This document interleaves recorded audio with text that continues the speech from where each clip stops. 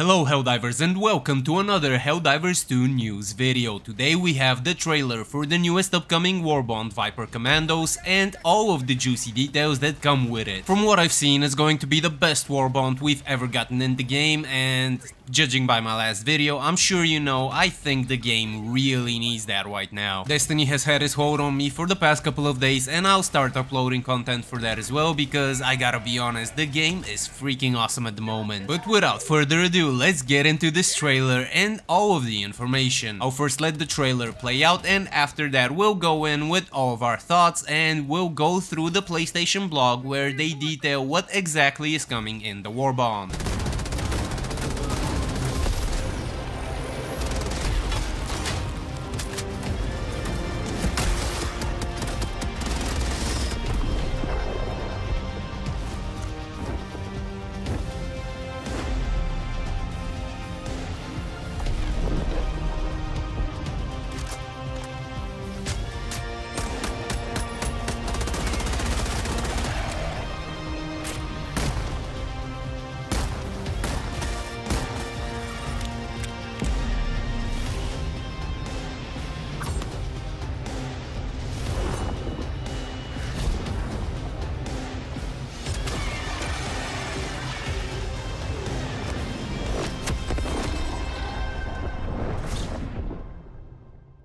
So the first thing that really makes an impression on me is that the planet is very jungle-like, and you can correct me if I'm wrong, but honestly, I've never seen a planet that is this much different from all of the wastelands we've been fighting through. This looks much more lively and interesting, and it leads me to think that maybe they've started working on new biomes. Again, it's not that different from the planets that we've had previously, where it's, let's say, a bog or a marsh or something like this, but it's still something that looks kind of new, at least to me. And the first thing that is featured is new patterns, which means that yes, finally we are getting some sort of customization in the game. You'll be able to customize the Pelican 1, your exosuits, and your drop pods, which is pretty awesome. Most likely the Pelican 1 will be customizable only by the person who has started the mission and who is leading the party, and the same probably goes for the drop pods. Even the resupply crates maybe are different and can be customized. For this I am not 100% certain, but that's what it looks to me. It shows up for just a second. We then see the exosuit, and it looks absolutely amazing with the new pattern,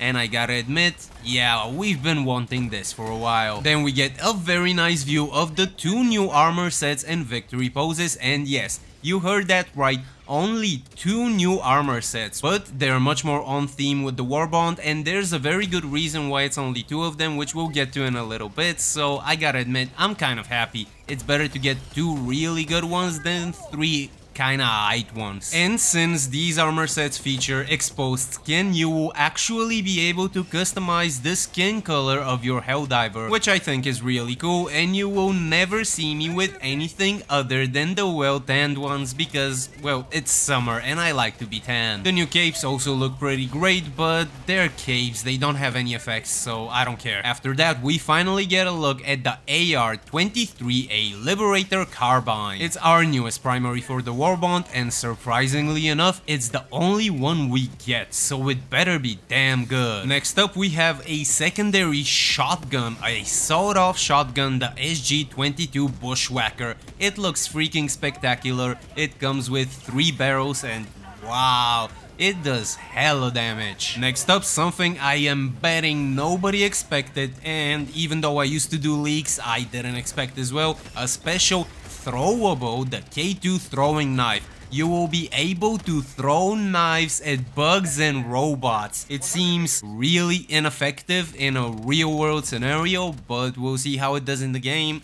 I am doubtful but hopeful. And then we get a nod to the Predator movies with a really nice shot of the new team emote, which goes back to the meme of Arnold and the guy that played Apollo Creed, and you know, that iconic scene where they dap each other up. This WARBOND is much more bare bones, quote unquote, so they really need to deliver with this one, and honestly, at least judging by the trailer, everything looks pretty damn cool, and I'm excited that we are finally getting some sort of customization, but I am really hopeful that this won't be the first and last time we do so. Next up, Baskinator spoke about this on the PlayStation blog, and let's run through it because there's some very cool information about the WARBOND and what's coming next. Firstly, we have been listening to your feedback as we develop our WARBONDs in general. The idea behind each WARBOND is to allow our Helldivers to roleplay their favorite soldier fantasies within our universe, but it's important that these are fantasies that actually appeal to our players. Based on player input, we're changing our approach to WARBONDs moving forward in a couple of ways. Firstly, we're slowing down the pace at which we release WARBONDs to give us a little bit more time to polish these designs before they're released. We don't want to rush anything out of the oven before it's fully baked. Secondly, we're changing the arrangement of items in each WARBOND to make room for new item types and also higher quality armor and weapons. This will prevent us from simply adding more of everything, which can lead to weapons that feel redundant and uninteresting armor. It's time to focus on quality over quantity. When we started researching for Viper Commandos, we wanted to be sure we answered our player calls for stronger theming that coordinates across all the items, more emotes, unique armor passives, and more thoughtful designs rather than simply giving more of the same. We cannot wait for players to get a hold of our latest edition, so let's dive into what's in store. And honestly, depending on the quality of a WARBOND, it might be the right move, because let's be honest, if a WARBOND comes every month but it's absolutely unimpactful and just more of the same, no one would really buy it or care about it.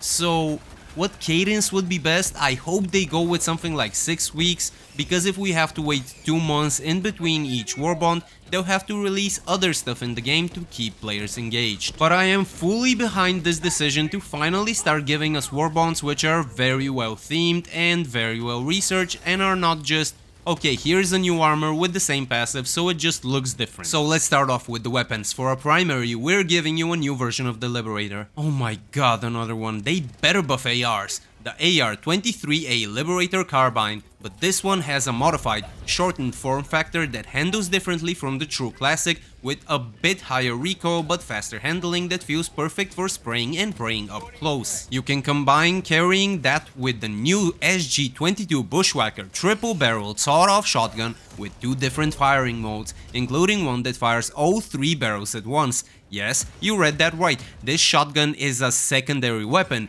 meaning that you can equip your favorite AR primary or your favorite shotgun primary and keep the Bushwhacker handy for close encounters. And I gotta be honest, it seems like this will probably do a lot of freaking damage. I am super here for it, I can't wait to get it in my hands, and I really pray it just does redonkulous amounts of damage. And let's get to the armors. You will see exactly why I said this is coming straight out of the Predator movies. For the armors, they are nothing short of inspired. Catch me in the PH-9 Predator, inspired by a veteran of the Viper Commandos who was said to have held off an entire Terminate brood with nothing but a machine gun, pocket knife, and an orbital laser. The headpiece is a beret, and it looks devastatingly cool when combined with the Mark of the Crimson Fang cape.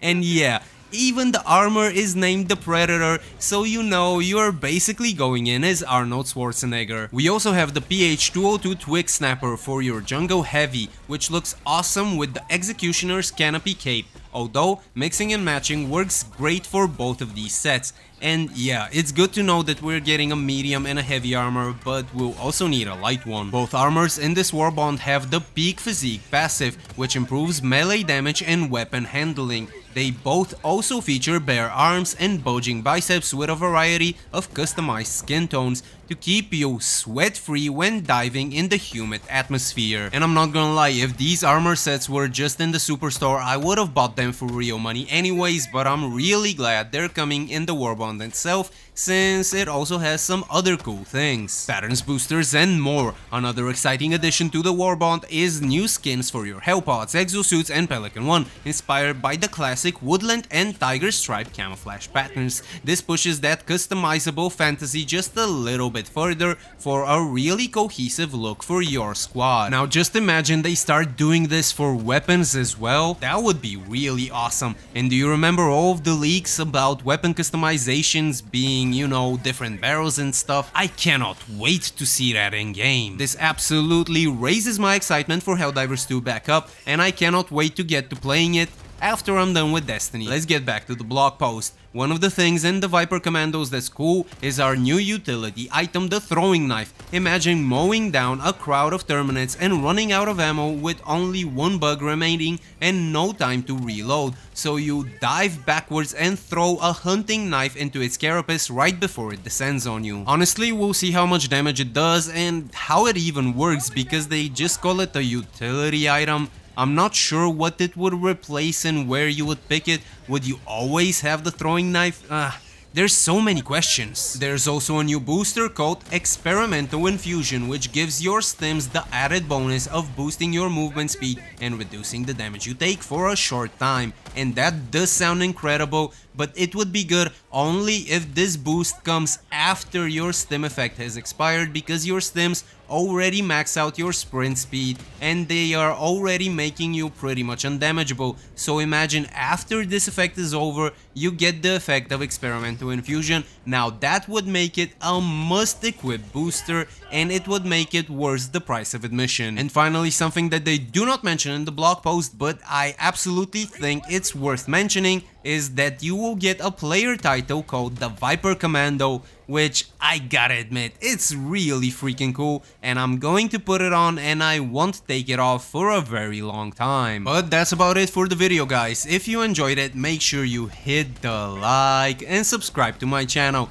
and I'll see you very soon in the next one.